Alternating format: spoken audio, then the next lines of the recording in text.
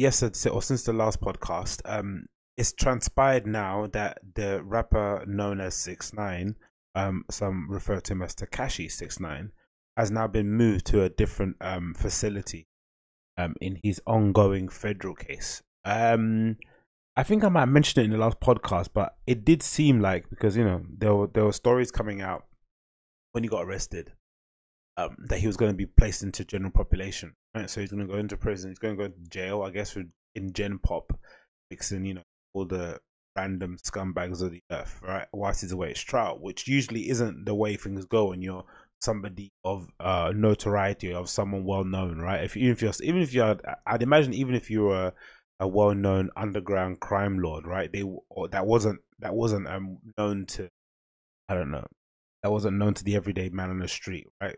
I say just like someone that people knew on the streets, but Pablo Escobar.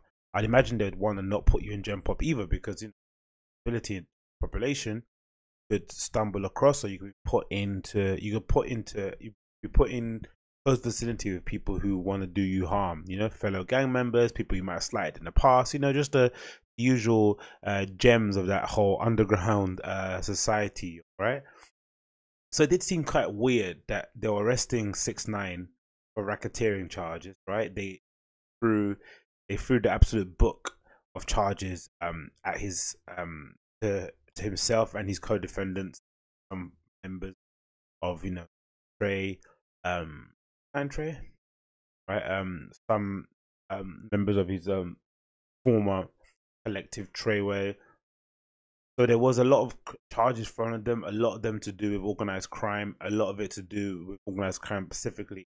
So putting them in general pop amongst people who would necessarily, be looking for them to arrive and would want to enact their vengeance didn't seem like a great idea. So it seemed like to me at the time that the police were doing, or the feds were doing that as a kind of ruse to kind of get him in gen pop, scared the living daylights out of him, right? Because they mentioned in the Breakfast Club interview that he was afraid of two things: God and the FBI. So get him to get a third on the list, fellow goons who have nothing to lose, right? Because he's been able to kind of exist in the outside world, trolling everyone under the sun, and kind of always skirting on that line between putting his life in danger and also providing entertainment value for the legion of fans he has online. But he's never had to it seems like he's never had to come across somebody who generally lives and dies by the sword, right? Lives and dies by that street code, lives and dies by that street lifestyle, where they don't see their future is the streets. They don't see any way out of that arena because they've actually chose that life, or the life has chosen them, wherever way it goes, right? So he hasn't really been put into, it seems like he hasn't been put into the vicinity of those kind of people, right? Who don't care that he's like a well-known rapper. They just want get an enemy out of the way, or they want to or they want to just grab his plate of food and eat, right? So they want him just out of the equation. So maybe the feds kind of thinking behind it was like, hey, let's put this kid who kind of thinks he's a gangster, hangs around with very certified criminal figures, get him in a general population prison amongst absolute lunatics, right? And people who want to do him harm, have them scared the living bejesus out of him, right? Him fearing for his life constantly. I'd imagine half an hour goes by very slowly in the prison, right? I'd imagine so. I'd imagine they don't really have. I'd imagine the prisons probably don't have that many clocks on the walls, right? Like similar like casinos. Casinos don't really have clocks on the walls, so you don't know what time it is. You can just gamble your life savings away, and you're better off. And once you finish through that, you can gamble off your kids' tuition fees away. I wonder if prisons have the same thing. I guess you wouldn't really want to know the time, would you? If you're in prison, you know that you were sitting on your bunk 6 hours. You kind of want to 10 time dinner and maybe count down. Because when you do watch documentaries about prison, you do hear people mention weeks that they've, right? They don't necessarily mention days. If I'm thinking correctly, I'm pretty sure they don't mention days. They usually mention weeks. But yeah, so maybe the plan was to get him in there, have the goons scare him, and in an effort that he would get so scared and he'd be so panicked that he'd want to snitch on his co-defendants. Because there's also another story going around doing the rounds, right? Because as I mentioned in the other video, it just seems really weird that someone in 6ix9ine position, right, rise would kind of go from being an absolute nobody, right? He'd go through several kind of style and music um evolutions over the period of time, right? He kind of had that period where he was looked like a fuckboy, you know, that famous picture where he's drop cut pants. Then there was a couple of videos where he was kind of like a kind of did that emo sort of rap stuff, like kind of like similar to Bones, right? So he had like bleached white hair.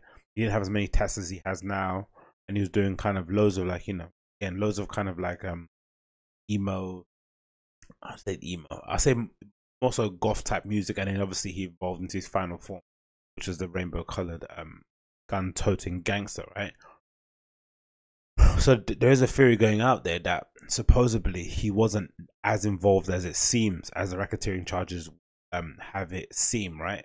You know, sometimes when they write these charges on paper, I was charged with ABH ones, right? Because I had a fight in the park, right?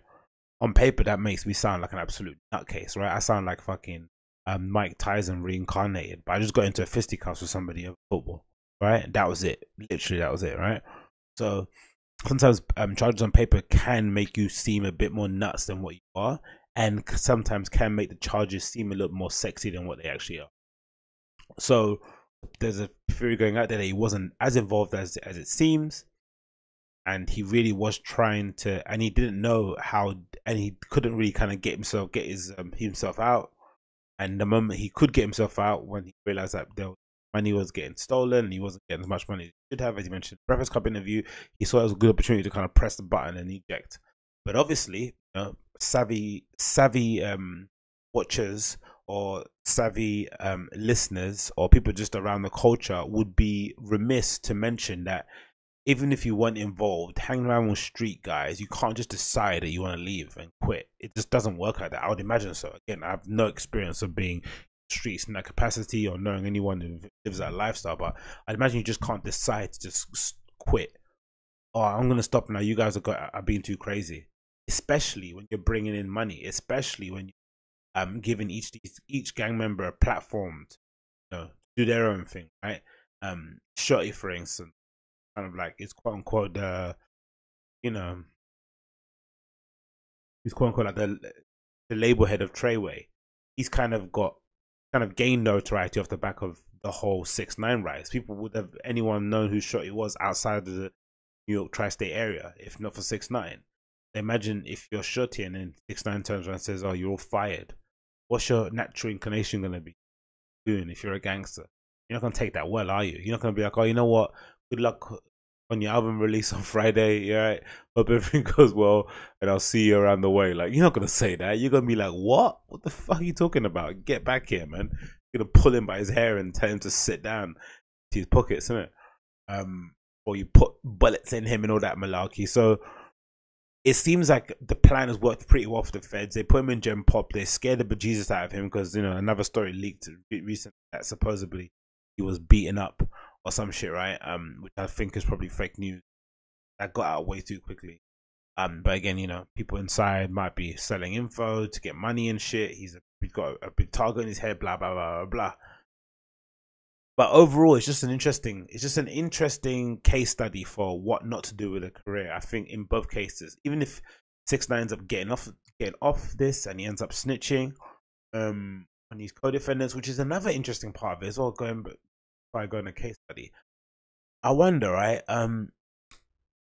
We're living in an era, right, where, you know, previously, if a hip hop act, a hip hop rapper specifically, act, hip hop artist, hip hop, a rapper in hip hop, let's be specific, a rapper in hip hop was found out, was revealed that he or she didn't write their raps, or didn't write as many raps as they thought we did, right? Or if they made it, or if they gave the impression that everything that they put out, and then it came to light that they didn't. In years gone by, that would be you out, right? That would be you cancelled, you're finished, right? And it's not like a social justice warrior thing. It's just, you know, the art of hip hop, or the beginnings, the kind of origin story of hip hop is the whole idea behind somebody sitting down and writing a rap, right? Putting words together, trying to make them rhyme, and then trying to say those words off the top of your head on a beat and trying to stay on beat and trying to make a melody, you know, hook, chorus, da da da da. There's all these things that constructed it, but the main basis of it was rhyming words, right? Writing down words that rhyme together. So when you find out someone doesn't do that writing process and just performs it, it kind of skews the whole like, hey, you can't be the best rapper, right? You can't be the best hip hop, right? Because you one of the fundamental elements, like, you know, like breakdance and like graffiti, you don't do. But as the Meek Mill and Drake situation proved, people don't care as much as hip hop purists would want them to care, right? Hip hop is now kind of, and partly it's due because of the, you know, the consumers, and partly it's mostly to do with the fact that hip hop isn't a niche genre anymore. You know, back in the day when it was just KRS-One and all those kind of dudes, right? A bit of a niche genre where, you know, you were kind of flexing your rapping capabilities. That kind of criteria of judging who the greats were made sense. And nowadays, hip hop being what the #1 genre, which it wasn't before, right? It's quite hard to judge people on that same criteria when they're having to appeal to a far broader audience that hip hop had to appeal to back in the day, right? It just wasn't the same thing. Back in the hip hop didn't have to appeal to such a broad audience. It lived in its own ecosystem, right? There were moments when it kind of crossed over, right? Run DMC, Beastie Boys, Snoop Dogg for a certain extent being good examples of this. But for the most part, it kind of was able to exist in its own little niche. So I really wonder nowadays, right, with that being a thing, right? You can't get cancelled if you don't write your own raps. I wonder if this might be also a good case study for a rapper who goes to prison, snitches, everyone knows, and then comes out and continues their career and nothing happened. Because we kind of saw the similar sort of thing happen with Rich the Kid. Even though it's kind of slowed down for him, I don't really see him as out as much as I did before, but maybe that might be due to legal troubles, might be due to himself just taking the foot off the pedal. But Rich the Kid and Lil Uzi Vert, when they had that little scuffle at Starbucks, right, where Uzi Vert chased him around the counter and everyone saw that Rich Kid wasn't on fighting, right? He didn't want to fight Lil Uzi Vert. He was scared at that moment, right? Maybe he was scared for his life because Lil Uzi Vert had friends with him, but Lil Uzi kind of gave from the video, he gave the impression that he wanted to fight, right? I don't know what problems they had, but they have problems. He wanted to fight him. He didn't want to fight him. It didn't really do nothing, right? Usually in the past, if you would have saw, I don't know, if you would have saw, name a rapper, right? Jim Jones running away from somebody, right? Running away behind a counter, he was scared to fight somebody. That would really, really damage Jim Jones' career. Like, he probably wouldn't be able to recover, right? It's really damaging. You see Jay-Z running away from some guy, right? You'd rather see Jay-Z try and fight, lose badly, than seeing him run. No one wants to see that. So I wonder if this 6ix9ine thing might be a good case study to see just how far hip hop has evolved. That he would come out snitch, because if fucking Zayn Malik end up snitching on one of his former bandmates in One Direction, no one will give a fuck, right? No one would bat an eyelid, right? People would give him a documentary. He'd be there in a bow tie talking about how his life was in danger, right? No one would give a fucking ball like what happened. Imagine what happened with 6ix9ine.